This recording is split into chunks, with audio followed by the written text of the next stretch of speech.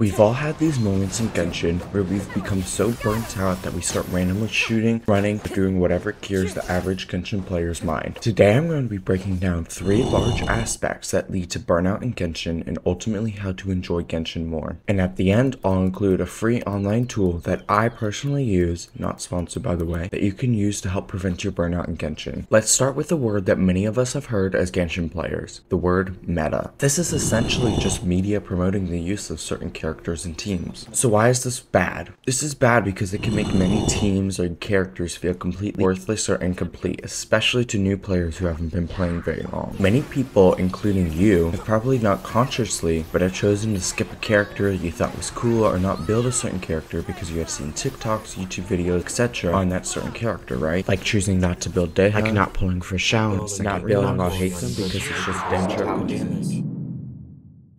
Meta has defined us whether we choose to accept it or not, choosing who we build or pull for. You may be thinking here, Adrian, get to your damn point. My point is this: many people get burnt out in Genshin, including myself, due to feeling trapped with a certain team or certain characters. And while these meta teams are probably strong, looking at you, Hyperbloom, it's not fun to roleplay as an electrifying gardener to about 75% of Genshin players. What I do to combat feeling this pressure from the media is to truly play the game and build what I want, based off the story rather than strength.